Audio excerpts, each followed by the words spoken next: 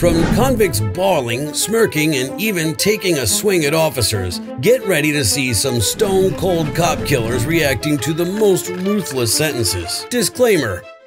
Number 1. Otis McCain. After hearing the verdict, he starts to undress, and that's not even the worst thing he does in the courtroom. Otis was charged with capital murder. On the morning of November 20th, 2016, Detective Benjamin Marconi, a 20-year veteran of the San Antonio Police Department, was sitting in his patrol car in front of the police headquarters, checking the information of a driver he had pulled over. Suddenly, a black car pulled up behind his cruiser and a man got out. He ran to the officer's window with a gun, opened fire, and made a clean getaway. Emergency calls went out and officers hurried to the scene, but it was too late for Detective Benjamin, who died at the hospital. The police released images of the suspect's car and footage of the same man at the police headquarters just hours before the shooting. A massive search ensued, and the police pulled all the stops to catch the killer. By the next day, they had the shooter's name: 31-year-old Otis McCain. While police searched for him, Otis went to Bexar County Courthouse to get married. Eventually, the police found him and kept a close eye on him as they waited for the perfect moment to make an arrest. 30 hours after the shooting, a SWAT team moved in on Otis as he drove along the interstate in a white sedan. He was arrested without incident. As shocking as what he did after the cold and calculated murder was, everyone was puzzled to learn why he'd targeted the detective. Otis said he was angry with the court system because he'd not been allowed to see his son during a custody battle. But the officers who brought him in said Otis had told them something completely different. Started making statements, which was,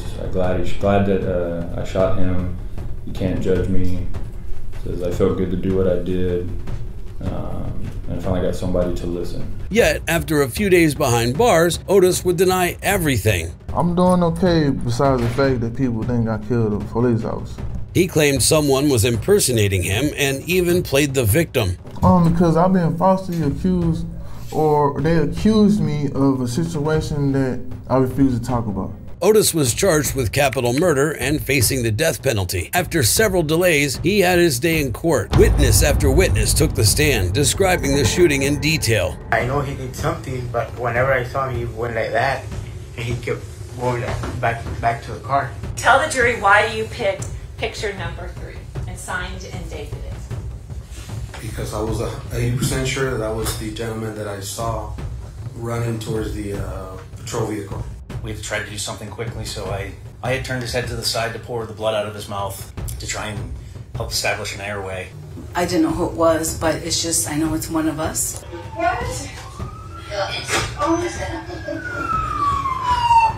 Once you saw who it was, what did you then do? I ran out and I started telling everybody because nobody knew who he was. One witness, the crime scene tech, presented evidence from the horrific scene. 2 videos were played in the courtroom. One of the videos showed the moment Otis shot the detective. It was so brutal that a juror threw up right there. In the other video, Otis admitted to the shooting during an interrogation. I'm sorry, I apologize, that was the stupidest thing I've ever done in my life. As he watched it, Otis wiped tears from his face. One of the only times he ever showed emotion in the courtroom. The defense only spent 25 minutes making their case, the same time the jury spent before returning with a guilty verdict. At first, Otis seemed indifferent, but soon he was unbuttoning his shirt. Once the jury left the courtroom, Otis sat and placed his head in his hands. When the bailiff approached him to lead him out, Otis stood up and attacked the bailiff with his elbow. 3 officers quickly tackled him to the ground, and several more rushed after him. There's no telling what else happened behind those doors, but Otis was on his best behavior at his sentencing the following week. Detective Benjamin's daughter addressed her father's killer for the first time. I have always thought of myself as a strong person, but since then it feels like I have to be stronger because he was such a strong person and I want that to stay alive. Otis stared ahead, probably recalling his one prayer. One day I can pray for him, but I don't care. Unfortunately for Otis, that was precisely what he got. He was sentenced to death. This time, Otis kept his elbow to himself and he was let out of the courtroom. If Otis McCain sounds like the poster child of making stupid decisions, trust me, Richard Rotter is giving him a run for his money. Up next, we have Richard Rotter. This drug-dealing, gun-wielding cop killer had the most shocking thing to say when he was about to get sentenced. Richard faced 4 charges, including aggravated first-degree murder, unlawful possession of a firearm, and possession of a controlled substance. On March 25, 2022, Everett police officer Dan Roca interrupted his afternoon patrol with a stop for his iced decaf at Starbucks. He was waiting for his order when a man moving guns between 2 vehicles in the parking lot caught his attention. Dan immediately called for backup and radioed in the vehicle's license plate. Then he exited the coffee shop and approached the man, asking him about the guns. Hey, how's it going? Do me a favor, bud. Leave the guns alone, okay? What's going on with the guns? Oh, that's it. Richard said they were BB guns. After patting him down, the officer got his ID. It didn't take long before Dan learned that the man's name was Richard Rotter and he had criminal records dating back to the 1980s. He also had an arrest warrant out. Officer Dan asked Richard about the guns again. All right. And you're saying that's a BB gun, not a regular gun. Is that correct? This time, Richard admitted they were real. It's an old gun. My buddy got it. So it's a gun, not a BB gun. Yeah, but... So why'd you lie to me and tell me it's a BB gun? Because it's basically what it... Because you're a convicted felon and you're not supposed to have a firearm, right? Dan told him they would wait for backup and Richard grew increasingly agitated. Okay, so we're going to hang tight till my partner gets here? Oh, hold on. Don't go towards the car. I'm just saying. You understand me? I'm just saying. Look at me. I'm just saying. You're not listening. All right, turn around. Face away from me. You're being detained. With his criminal record, Richard knew exactly where he was headed. He struggled as Dan tried to get the cuffs on him. Put your hand behind your back. Do you understand? Yeah.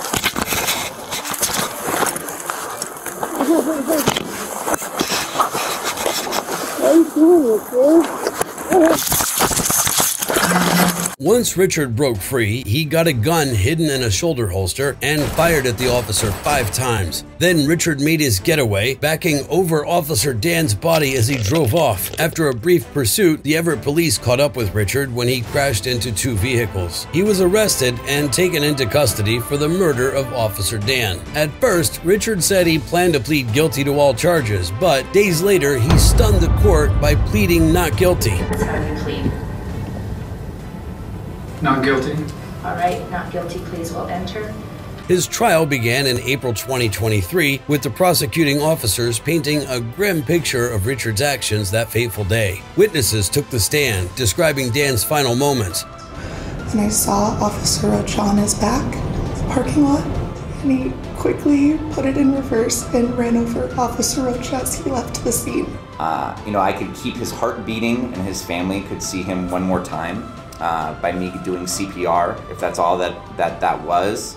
That's kind of where my mind was. Some were so overwhelmed with emotion that they were barely able to speak. Do you remember, did you check for a pulse? Yes. Did you find any, sir?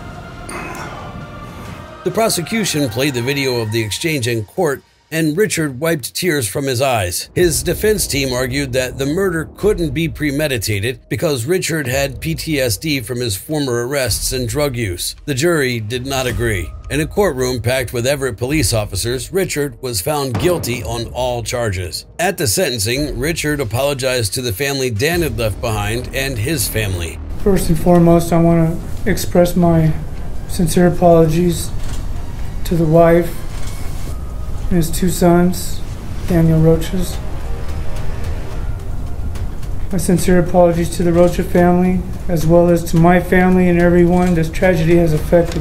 His plea for leniency was a declaration of faith that had been missing for much of his life. I am a Christian, and I have fallen. It says in the Word, all have sinned and fallen short of the glory of God. And I just ask that you just please remember that. The judge didn't buy this change of heart, and he had strong words for him. Your actions on that day actually put us more at risk.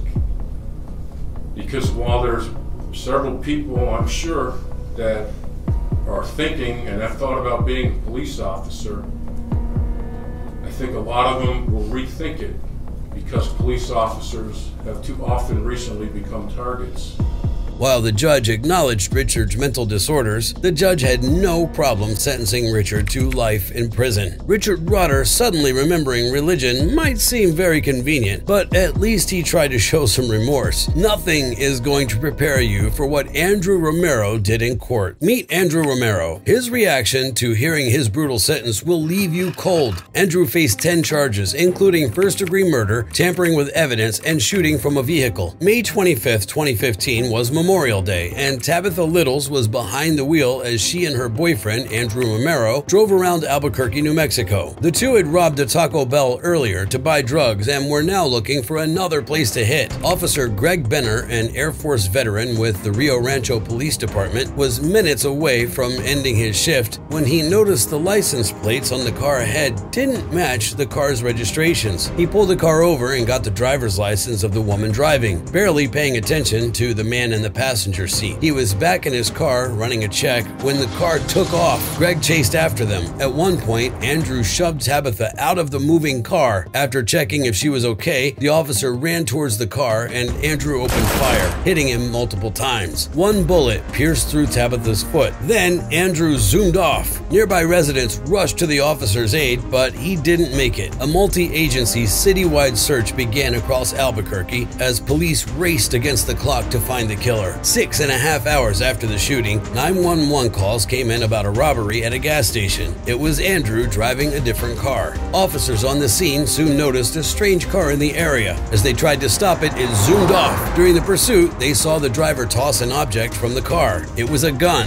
The officers soon caught up with him and placed him under arrest. Both Andrew and Tabitha were charged with first-degree murder. She took a plea deal to testify against Andrew. Behind bars, Andrew was far from an ideal prisoner and soon facing another charge for assaulting a guard. The trial began in 2017 with prosecutors showing the courtroom a video of the frantic moments after the shooting when the emergency workers tried to save him. Several officers and his wife, Julie, watched the clip in tears. It got too much for her and she left the courtroom. The court also heard Andrew's phone call to his family while he was behind bars. Well, I posted it on Facebook and I told him that, what's done is done and that right now I'll use the thing that you need the most from all of us as a family is your support. You're all over the news. Everybody knows. He'd laughed when he mentioned shooting his girlfriend. Yeah, how you shot her in the foot. But she's saying now that she realized that her own mouth has her in the same position as you, because they're going to charge. They want to charge her with accessories. Tabitha took the stand, describing Officer Greg's final moments. She also said that Andrew didn't want to stop the car because he was on probation and already had a lengthy criminal history, including voluntary manslaughter. The defense argued that Andrew was too high to know what he was doing and that his DNA on the gun didn't prove he was the shooter. They also pointed out that Tabitha had lied multiple times during the investigation. After 45 minutes, the jury returned with a guilty verdict. At his sentencing, Andrew was back in the courtroom with a nasty smirk on his face. Friends and family in the courtroom got a chance to address Andrew and push the judge for a harsh sentencing. The defense tried to drum up sympathy for him. It has been easy to paint him into a devil and a monster, and he's going to spend the rest of his life in a concrete box. But the prosecution had the last word. There are a lot of victims in this case, but I'm sorry, Andrew Romero is not one of them. The judge had brutal words for Andrew. What I would really like to happen to you, I can't say in court because I'd probably be removed from office. He sentenced him to life in prison without parole with 5 final words.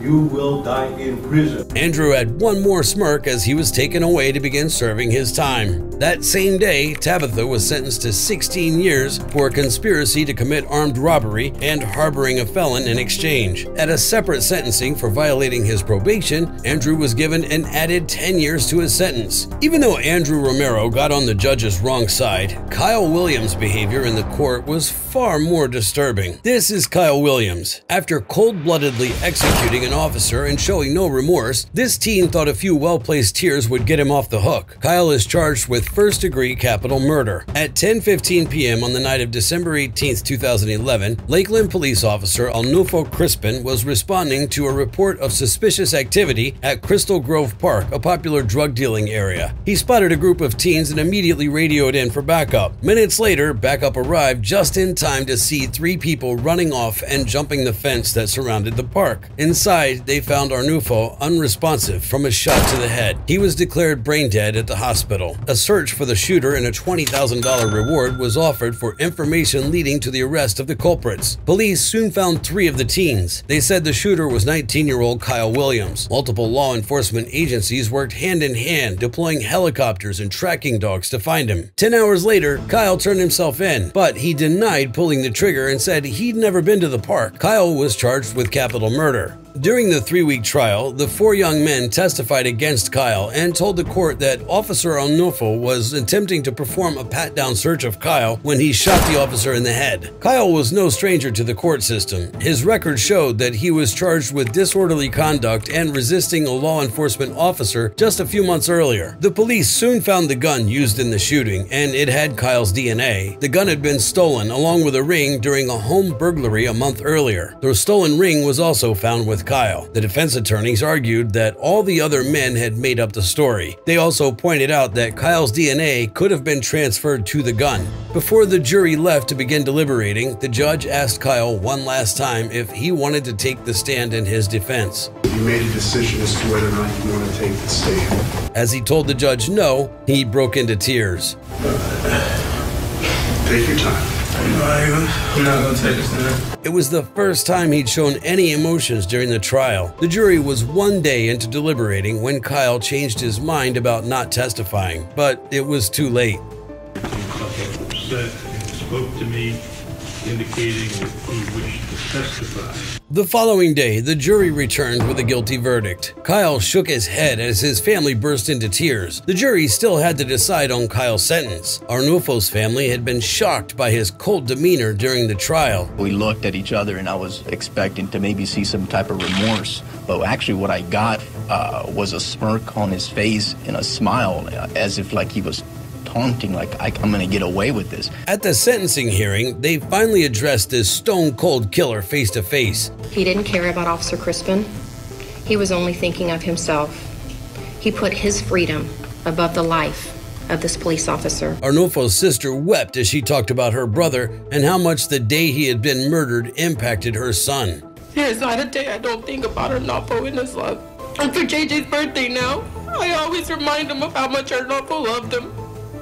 He was taken on his birthday, and it breaks my heart to watch my son stare at his photo. Even Arnulfo's captain's voice shook as he spoke about him. No reminder, no memorial plaque is more telling than a single chair that is leaned forward each night in Charlie Squad's briefing as they brief for their mission. Kyle's defense team pleaded for a lesser sentence. All people do things they wish they hadn't done. That is real life. They brought in his former teachers as character witnesses. I visited him because I care about him. He has good inside of him. He stood out in my mind because he always came in my room each day with, "Good morning, Mrs. Smith. How are you?" His mother also took the stand last and made an emotional plea for leniency. He's a very wonderful child. He's a very special boy to me.